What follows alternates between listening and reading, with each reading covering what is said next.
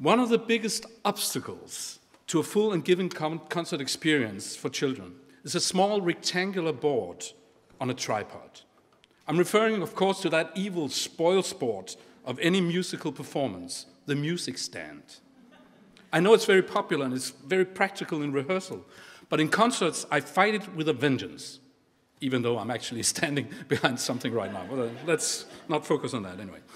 If you put a music stand between you and your audience, especially an audience of children, you might as well build a brick wall. It'll steal your focus, it block the view for the audience, and will to some extent disconnect you from them. But remove that evil board, and great possibilities arise. Suddenly you can't hide anymore. You'll have to look up, lift your head, look at the audience, acknowledge their presence. That's much appreciated by audiences, I can assure you. For now, the audience can catch your eye and look right back at you. Suddenly their view is clear, and they can follow what you do when you play your instrument. They can follow your hands moving, or fingers moving, or the strike of the bow and everything. Of course, this means that you'll be forced to learn your music by heart. But strenuous and time-consuming as that may be, the rewards are numerous. You reach deeper levels of understanding of the music you're playing. You'll have to interact more and listen more carefully to your fellow musicians to keep track of the music. And because of that, with great certainty, you'll probably improve your ensemble sound as you go along. And you'll suddenly be free to use your body to move about, react, and communicate the music even better. And how to communicate the music better is exactly what we're here to discuss today. So let me show you 3 brief examples of classical ensembles that have chosen or been forced to dispose of this performance crutch. And this is a crutch that guarantees a limp, I might add. And because of that, they have freed themselves as musicians and opened up a wide communication highway between them and their audience. The first example is a string quartet called the Diane String Quartet. These 4 musicians toured with Shostakovich's 8th string quartet, playing for the 13 to 16-year-olds. And this concert started as a typical string quartet set up with the musicians sitting down with note stands in front of them. During the production work, I gently, or actually rather insistingly, coaxed them into learning the music by heart so that they could throw away their music stands. Immediately, their internal musical communication became so much more interesting to watch.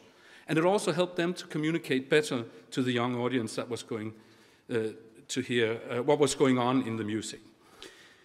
After the first tour, they threw away the chairs as well, except the cello, even though you can actually get a string that holds the cello. But she's staying in her chair. But in order to be able to use the room and their bodies more actively in the communication of the music, there's actually a need that emerged while touring. So a kind of choreography developed with changing groupings for the different movements and changing interactions between the musicians within each movement, underlining the development of the music. Add to that that they made carefully planned introductions to each movement, so they actually intercepted the movements, didn't play it all at once, but one movement at a time. With engaging personal thoughts about the music combined with the historical facts surrounding this piece and Shostakovich's life and career under the tyranny of Stalin. So the result was explosive and made this performance so much more personal and touching than their original conventional approach, and helped open the minds and ears of their young audience, using no props whatsoever. All it took was their voices, bodies, and instruments, and an open concert space to move in. I'll show you a little example here. Can get this started, I hope so. Chung chung.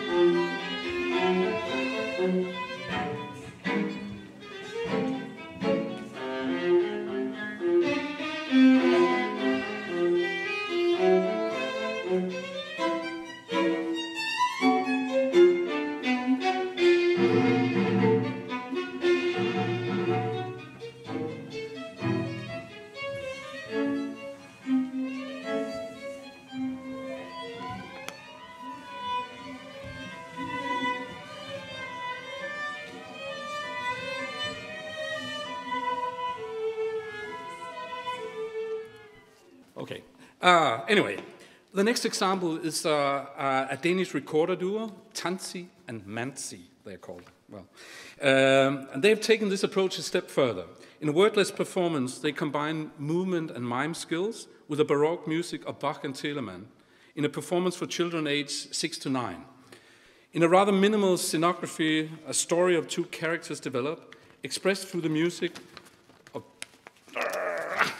two recorders of variable sizes playing, supported and underlined by their choreographed bodywork. And here's a short example of that, if I can get to it.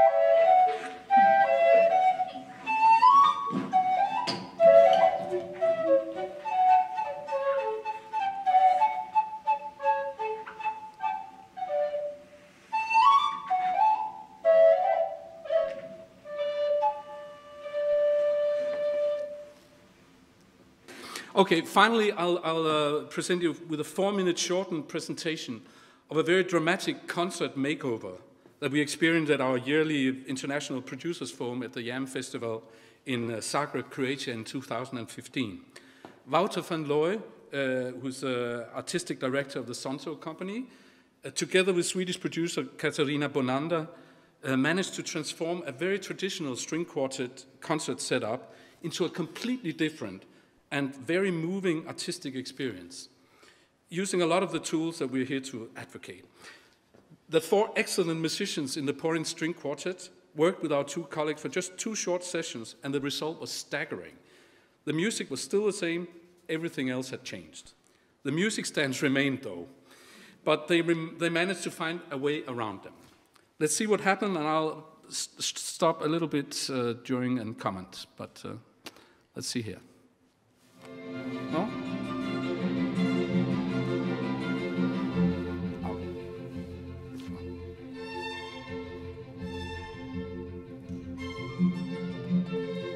If you go with a 5-year-old to a concert, they go to a concert. And whether it's John Cage or Beethoven or Miles Davis, they don't care, no? They go to a concert. They are the audience now, and what's happening between them and the musicians, that's what it's about. You have to bring them into this heaven of music in some way. And then you have to have musicians that can communicate over these note stands. Even though they need the note stands, they need to read the notes, but you can also communicate in another way. With the audience, that's the aim. And that's where the classical music is very often stuck, because they always use the same approach. They think it's so important to explain music history, but I think the quality of the music is so strong that you don't need all this. We can prepare the children in the classroom. We can tell them about the instruments, what they cost, what the musicians earn, and then we leave that in the classroom. And when they come to the concert, they should have the music. Yeah, as you can see, this is a very traditional setup. 4 musicians gazing into their note stands, audiences in long rows of chairs. I was in the 10th row, and I didn't feel connected to the stage at all. It's just too far away. And then in the middle, they really wanted to tell them a lot about the instruments and experience them, which was very admirable. They brought all the children up on stage. You see, this took about 10 minutes, 15 minutes perhaps of the concert. Everybody, and very, you know, very commendable that they really wanted to share their music with the children. And they talked a lot, and so more a learning experience than an artistic experience, actually. But let's see how they made this more relevant, personal, and expressive. Let's continue. And now, this footage from the rehearsals and from the live concert, but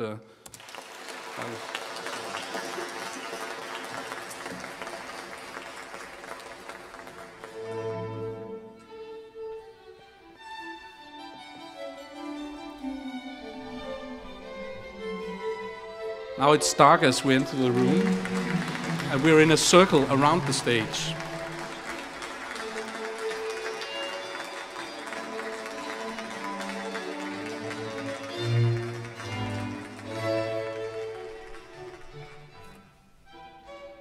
So you see here how they solved the problem with the note stands. They needed the notes. They couldn't learn the music by heart one day, you know.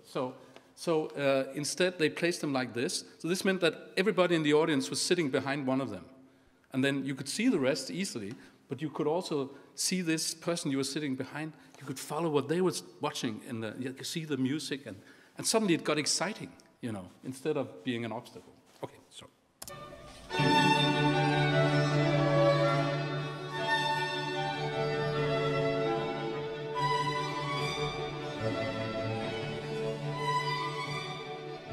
Is it possible for you musicians to overdo the playing more with your body?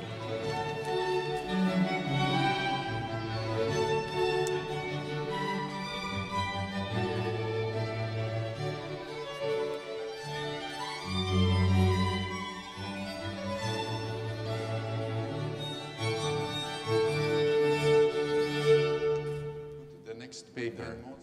And the next paper has one word, which is game. And it takes a while to understand what you can do also, when you are the person going round, because it's very interesting to listen.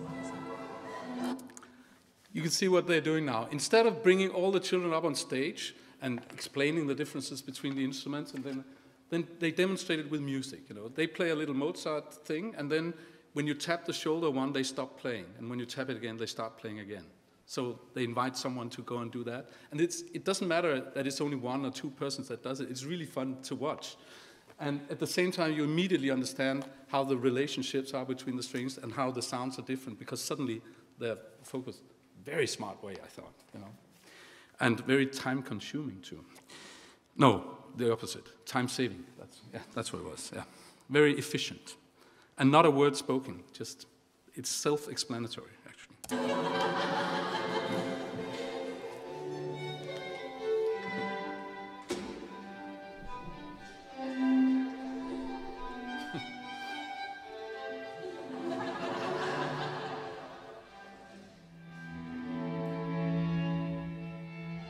That is very beautiful.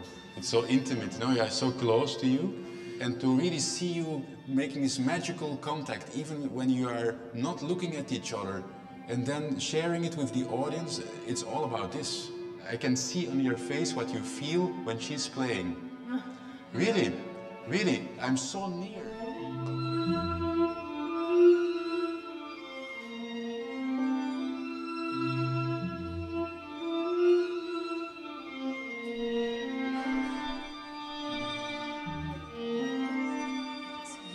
Music, you want to tell them that you love it.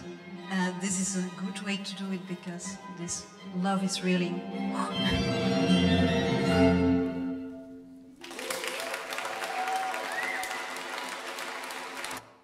Here we go. A lot of good ideas to steal. Yeah. And that was it. Thank you.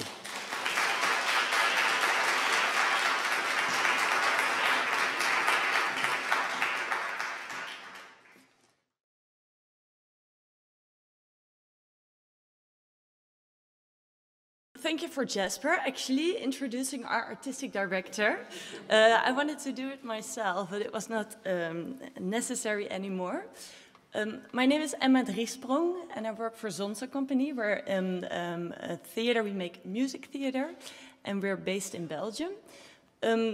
Our artistic director that you just saw, Wouter van Looy, was supposed to be here, but he's these kind of persons that is like busy, and he always says yes to everything. And actually, like a couple of weeks ago, it turned out that he came back from Mexico, and he goes to Dublin next week, and all of a sudden, like, it was like, okay, maybe I need to rest also. So that's why I'm here, and I'm really happy to be here. Thank you very much for the invitation.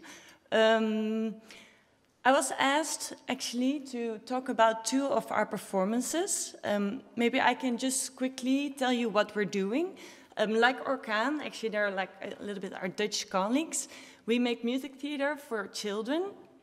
The starting point, as the others also said, it's always music. We make performances about jazz, contemporary music, classical music. We also work with sound art. And in general, I say in general because there are exceptions, there are no words in our performances. We always work with professional musicians, really good musicians, that also often play for an adult public. So they're not only like playing for young audiences, but they also have like other projects, and we like that because that they have like another mindset, let's say. We always combine this with a theatrical setup, and we work a lot with multimedia. So you will see also in the examples that we work a lot with video and the interaction with the musicians and the videos that makes like the performance. And last but not least, important to mention is in many of our performances we try to increase the involvement with the public. And I will show you later how we do it in our 2 performances. I was asked to present 2 of our performances. That's Bach, which we co-produce with Orkan. And I was asked to present Milestones, which we co-produce with Centro Cultural de Belém in Lisbon. Maybe I can show you first a little teaser. I'm sorry, just to give you an idea what the performances are like. So.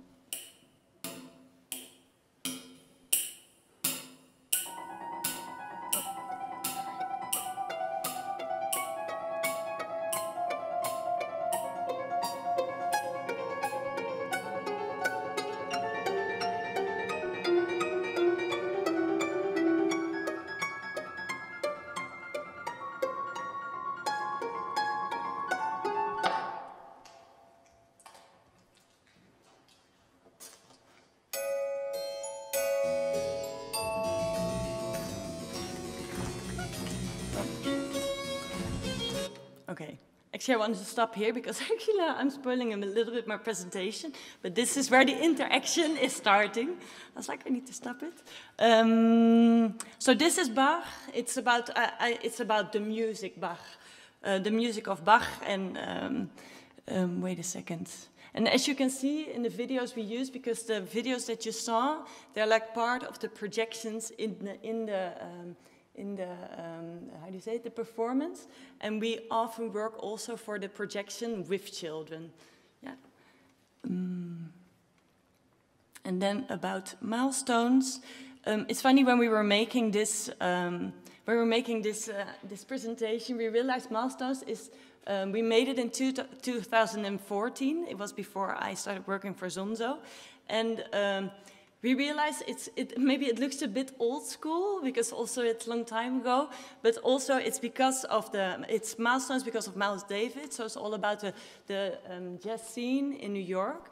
Yeah, and we realized it's maybe not the best video, but this is a performance that has been, it was like everywhere, so it was very popular. So sometimes you don't need like the best video to sell like your projection, let's say. To give you an idea of the ambience.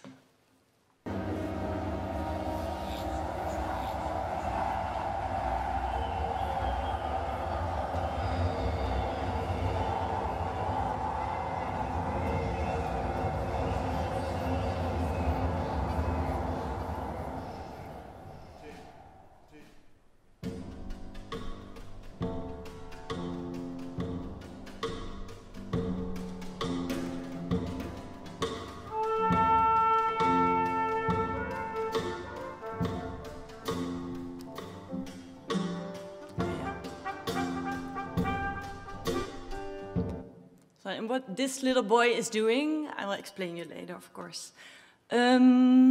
Just before I start to really, because Liz especially asked me to talk about interaction and how we work with children, how we create interaction in our performances.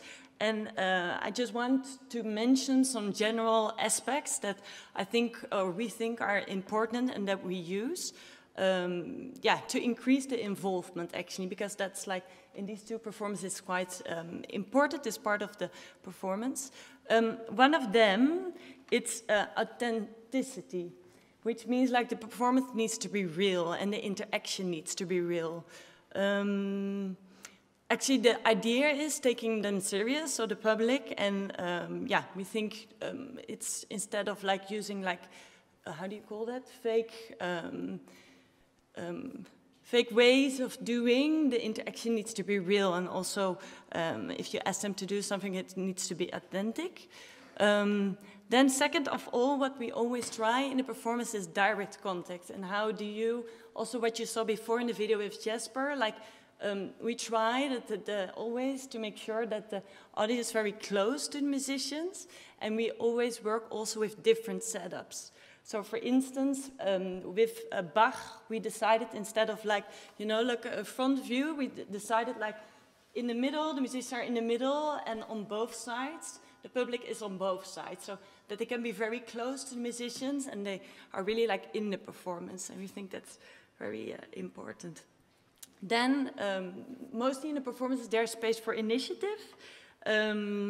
That has to do with the fact of the idea of impression and expression, which means like you, children come to your performance, and of course, for instance, if you talk about the music of Bach, you know, they need to listen, they need to concentrate, and we think it's also important to give them like a space where they can do something, or that they can interact really, instead of only like listening and looking at what is happening like on the stage in front of them. Then the instructions, so I will show it later, but the instructions, what we ask them to do, they're part of the performance. So in general, it works that the musicians, they're in the performance, they show something, and the idea is that the public, they interact without like explaining like, okay, this is what we're going to do, but it's really part of the performance. This means also, all of these things, that means also like you're taking risks, because of course you ask something from the public, which means also like if there's no reaction, you're like, okay, what are we going to do, or where is this going to? But I think that we think that can lead also to like an interesting exchange, and also music, of course, it always, there's always music, and I will show you later also what the risks in these different performances are. But what can, at the end, there's always like an interesting result, let's say. Yeah, and then as a conclusion, actually, if we talk about increasing the involvement, we think that the child or the public in this sense, they are like an active part of the artistic result. So that's actually in these two performances, that's our goal, that they are really active part.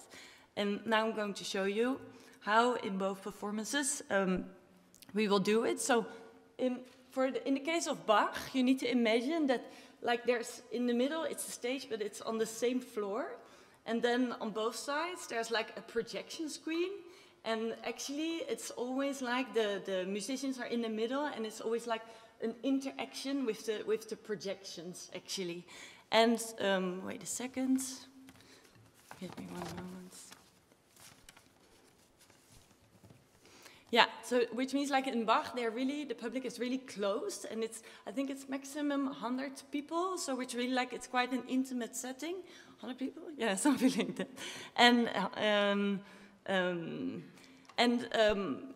what I said, like the instructions are part of the performance, and I'm going to show you like the first video, because then you can see like the two musicians. Oh yeah, that's what I forgot to say. It's like a performance with two violins and one technician, so it's really like a small, small crew. This video shows how they give the instructions to the public. Oh yeah, no, I forgot to say one thing, sorry. The idea actually is to make them feel the music. And in this case, for Bach, it's the idea of letting them feel what the counterpoint is. So which means like action and reaction, you know, one note to the other. And the idea is to let them feel, okay, what does that mean, like action, reaction? So this is...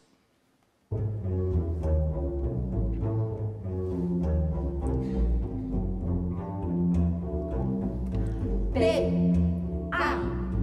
C, H. B, A. This is actually what they feel on the floor. So they look here, this is on both sides. So this B, is like A, C, H. B, A, C, H.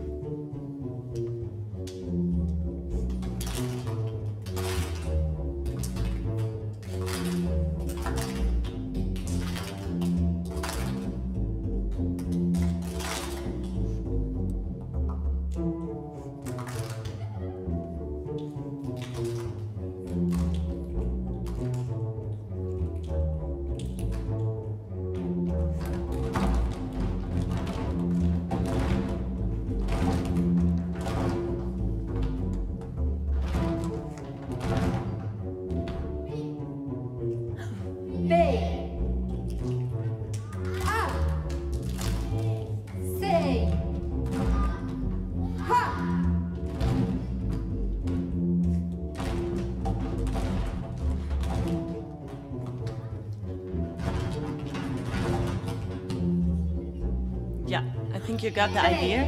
This continues. So actually the idea is the musicians, they install like a code. So which means like, you know, they clap and there's like a sign on the floor so the public knows what to do. And that's what the musicians, they do like for a couple of minutes to instruct in a certain way the public. What you can see here is the risk at the same time because, you know, the public, it was not that loud what they were doing. I think that's sometimes the risk with this performance. If like sometimes that happens that there are not 100 people but maybe 40 or maybe 50, and if they then you know, then the rhythm and what they do, like the impact, it's a little bit less. But at the same time, the idea is that what they do, it's authentic. The authenticity of what they do, it's like real because they know, okay,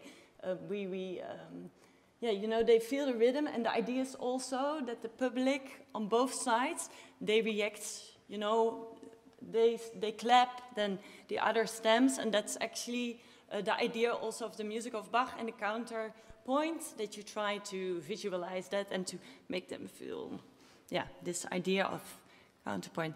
Then the idea, I'm going to show you now, wait a second. Yeah, and this is the result. Actually, the idea is so they did the instruction, and the performance continues, and then actually they start again to play, and then of course it's up to the public to clap and to stamp and to yeah, that's, you know, to actually to create together in a certain way. So I'm going to show you because normally my colleague said like here they clap really out loud, so that's maybe a good example.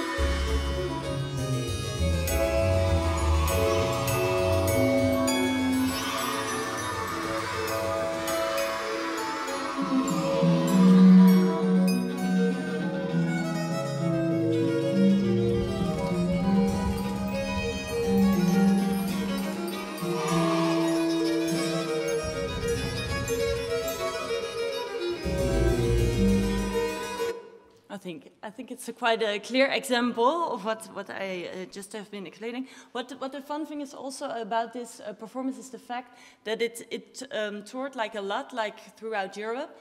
And of course, you don't need like another language. The only thing what was funny when we did it in Spain, the H, like it's in every language like different, and the musicians sometimes they didn't realize, and I was like, oh yeah, it's a different letter. But for the rest, it's really great to see like the different audiences in different languages, in different countries, because they all love to clap and to interact. Okay, next, milestones.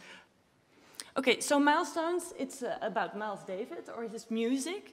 There are some aspects of his life, but it's more about the world of the jazz music in New York. And it's with a trumpet player, it's with a piano player, and it's with a drum, how do you call it? A drummer, thank you. Two of those, what we often do, two of them, they play together in a jazz ensemble, and we ask them also like for a new performance. So they really like to improvise already together. And the other one, Bert Bernards, they know each other, so they improvise together. And actually, the setting for Milestones is also to make the public feel, okay, what is it like to improvise? And what they decided to do, actually I chose one part because there are several moments in this performance where they interact with the public, where they ask also the public to come like on stage, let's say. The public is really like around, it's really also like a very cozy setting, and the public is around and they're on the same level as the musicians because they're really like asked to come also to interact directly with the musicians. And here what you see, which video I will show now, is that the trumpet player, he shows actually the codes. So what after the public will copy, and the idea is really like a jam session. What does it mean if you do like this? What does it mean like if you play like louder, if you play, you know, it's really like actually a little bit a game what they installed. So I'm going to show you.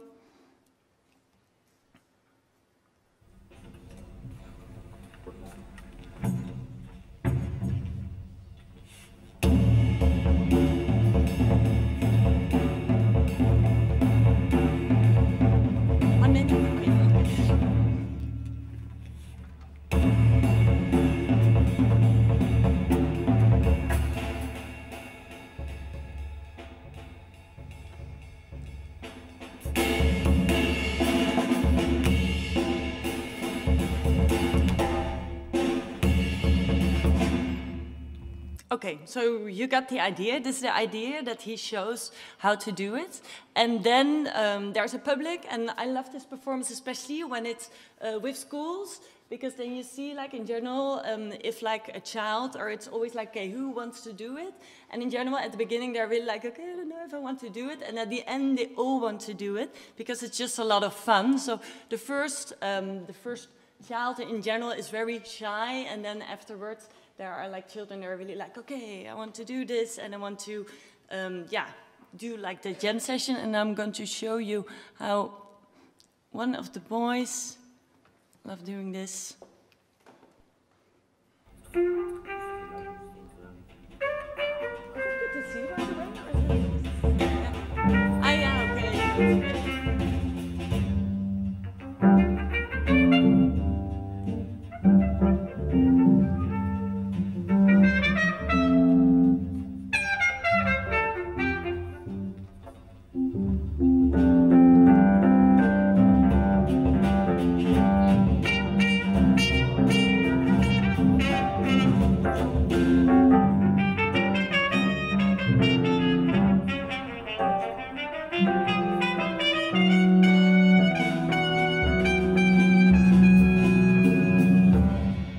okay. So actually, basically, the child decides, okay, what are we going to play? And what I like, and what the musicians in general also like, you know, it's very close to what they do and what they like to do, because it's all about jamming, and of course, they really need to focus also on what the child is doing. And in that sense, it's really if you talk about an authentic approach, it's really an authentic approach because, you know, they love doing it and it's really a direct contact and it's really like, yeah, a challenge actually for both sides. And I think that's what really works very well. And I think that's a way of increasing like involvement, that it's really like authentic and the authenticity and really like the direct contact, what makes it fun, yeah, for the musicians, but also for the public. Yeah. Just last but not least, it's fun. They've been created like a long time ago, and they're still playing these performances. So yeah, there's something that's that people really like about it. So yeah, next.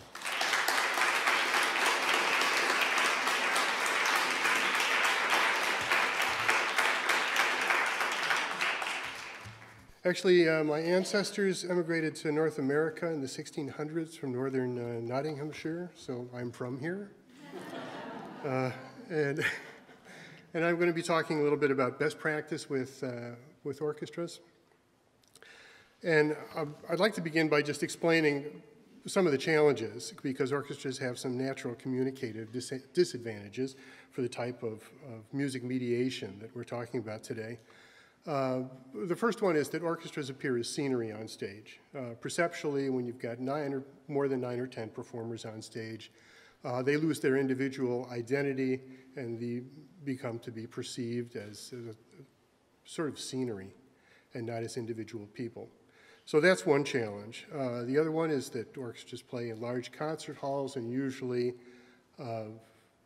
they're too large for audiences that aren't invested beforehand, like a young audience. Musicians like to see their music, and that also creates a visual relationship between me and my note stand and the conductor in my peripheral vision, and the audience really isn't a part of that picture.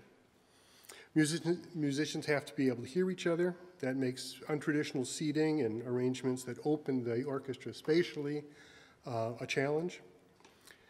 Musicians are dependent on chairs and music stands, so that makes them static and makes it difficult for them to utilize the space in the room in a dramatic way to underscore the music. Orchestras usually play to subscription audiences, and the social contract with subscription audiences is sort of a take it or leave it kind of thing. Young audiences don't buy tickets. And occasionally they don't even want to be there or don't know why they're there. And the challenge with young audiences is to produce the concert that they didn't know they wanted to be at. And that's an entirely different challenge than a subscription series audience.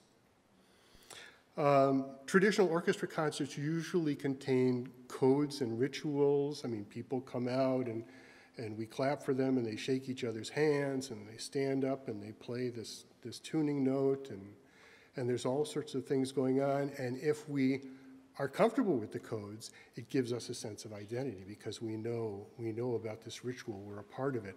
If we don't know about the ritual, then we're on the outside of it, and it makes us uncomfortable or makes us disconnect. Anybody who's ever, well, I had a colleague who was talking about building audiences for orchestras, saying, how do we get people to buy tickets for these wonderful orchestra concerts? And another colleague said, have you ever just gone out and bought a concert for a monster truck show? You know, it's outside your realm of experience. What is going to get you in contact with it? And that it's all these social codes and rituals that need to be demystified and kind of deconstructed. Educational departments usually lean on classroom mediation, which means lots of historical facts. The fact that Prokofiev has an airport named after him in Donetsk is interesting maybe, but it doesn't really get you any closer to the music. But it's easy to teach, much easier than talking about the music, talking about the listening experience, which is very hard to make into a concrete thing. And it's also very hard to quantify. So if you're going to be giving a test and a grade, you're better off talking about historical facts than you are talking about an aesthetic experience. So that's a challenge. And orchestra musicians are usually in a passive role in relationship to their audiences. They're there to play, and that's been their job for as long as they've had their job. There's an MC or a booklet of program notes that takes care of informing the audience, and they don't feel like that's part of their job. So these are all challenges, but they're changing.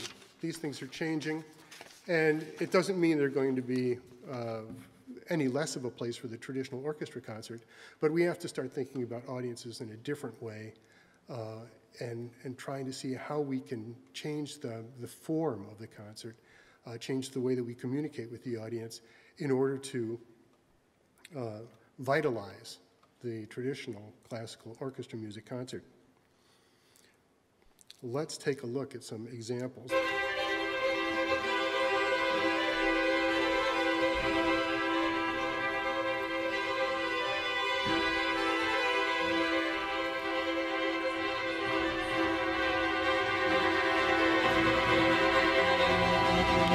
Pause just a little bit. Allegria is a young chamber orchestra in Norway, and they're committed to playing from memory.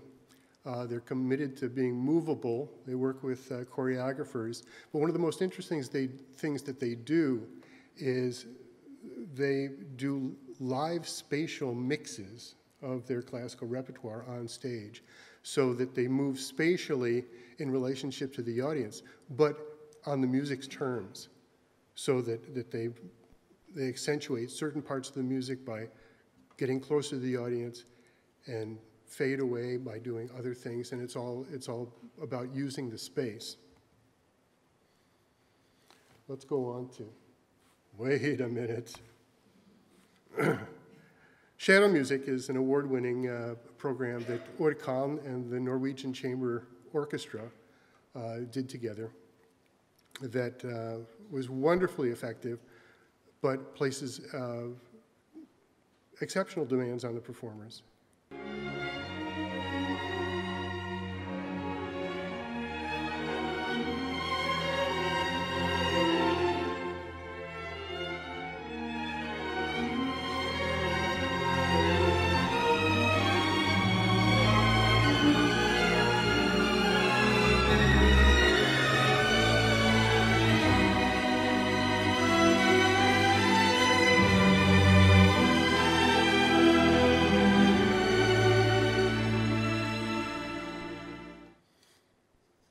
And shadow music, it's like being lost in an entirely different world. It creates a universe for the music by using a lot of stagecraft. Another part of that project was this performance of Vargkatten Nacht by the Norwegian Chamber Orchestra. And the thing that I found really striking about this is because the musicians were costumed and were movable and had memorized the entire Vargkatten Nacht, and dispensed with tuning on stage and warming up on stage. It created an opening sequence that was absolutely riveting, because you have the audience almost a blackout with a little bit of blue lighting, and all of a sudden the audience is aware that musicians are on stage, and the sound of the hall comes down, and then almost like out of the darkness comes that first low cello note of Vargkatten Nacht, and the audience just gets sucked right into what's going on in stage. And it makes for the kind of dramatic, powerful start of a concert that we associate with completely other kinds of productions, where, bam, it just hits you in the face. There's no ritual ahead of time. There's no waiting around. All of a sudden, you're in the middle of this wonderful piece of music. No. There we go.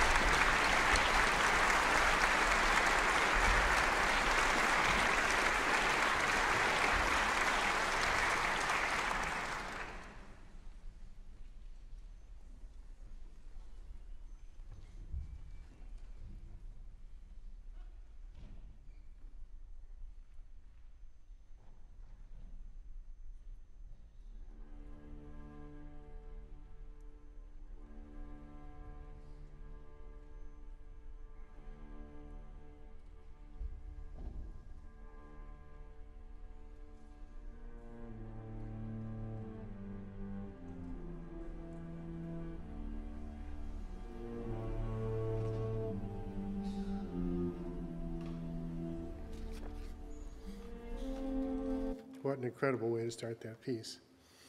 And the interesting thing about this is the Norwegian Chamber Orchestra has become, since these projects, has become absolutely dedicated to that sort of performance, because they begin to realize that they can use the room and what that gives them as performers, what that gives them as chamber musicians, and also the fact that they don't have to see their music frees them to light their performances in dramatic ways.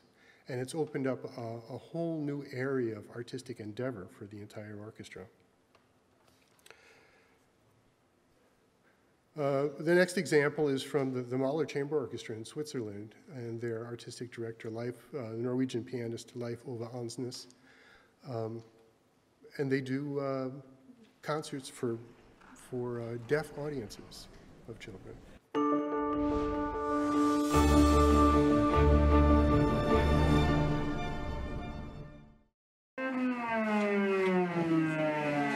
Sensing the sound of a drum or the vibrations of a cello with your whole body. That's what the project Feel the Music from the Mahler Chamber Orchestra is all about. In some European countries, its musicians visit deaf and hard of hearing children in the classroom. In a second step, the MCO invites them into the orchestra's world. This time, 3 schools from Zurich and around Lucerne in Switzerland are taking part. A life-enhancing project for both children and musicians. I think when they sit close to the musicians and see their movements, they realize how energy is transmitted. And this is the reason why it's beautiful when they're with us, what they experience, and we can feel they're happy at a point. For instance, when the music is getting surprisingly loud or incredibly impulsive. Children are experiencing the sound of the instruments. They touch them, sit under the piano, and conduct the musicians. Reciprocal applause. It felt great because there were lots of violins playing in the orchestra. It was a beautiful feeling, the vibrations. Touching the instrument, I could feel it through my hand and my arm and my whole body. But also all the other instruments have transmitted vibrations to my body. Feel the Music is part of the Mahler Chamber Orchestra's Beethoven Journey concert series. It performs with famous conductors and soloists, such as the Norwegian pianist Leif Ove Ansnes. The idea for the workshop with deaf and hard of hearing children was born because of Beethoven, who himself turned hard of hearing in his 20s and later deaf, which totally influenced his compositions. Okay, and the rest is sort of an advertisement. But the point here is that they produced these concerts on the terms of the audience. It was an audience-centered concert.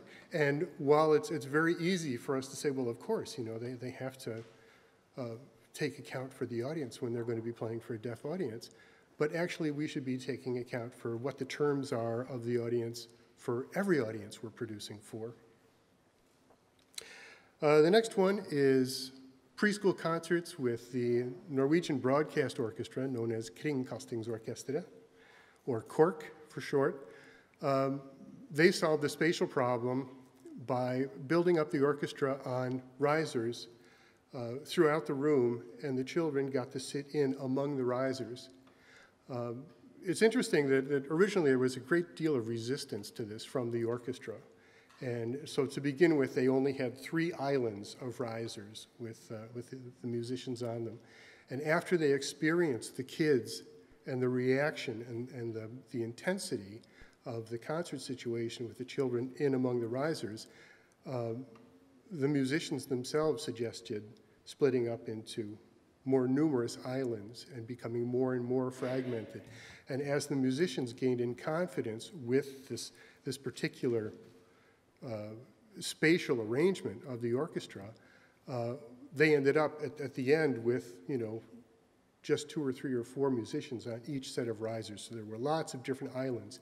And the playing rules of the concert, and this was for 3 to 5-year-olds, was that when the music starts, you sit down.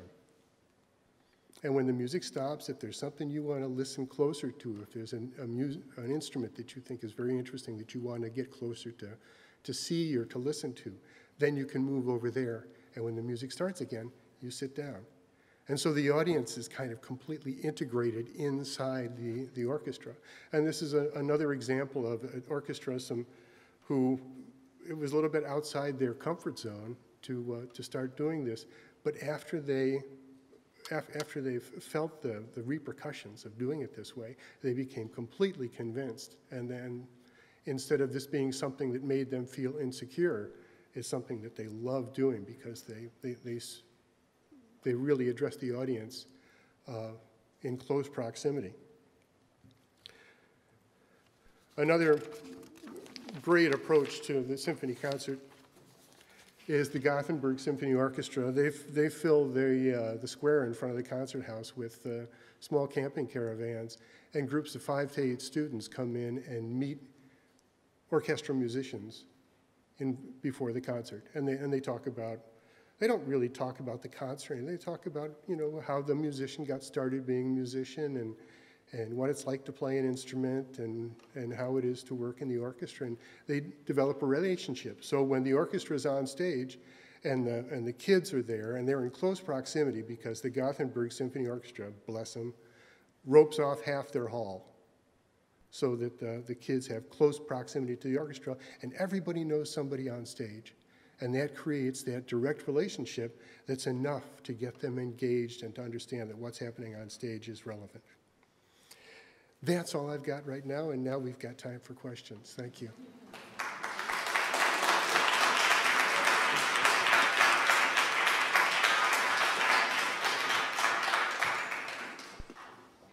We've only got a few minutes, I'm afraid, so we'll take thank you.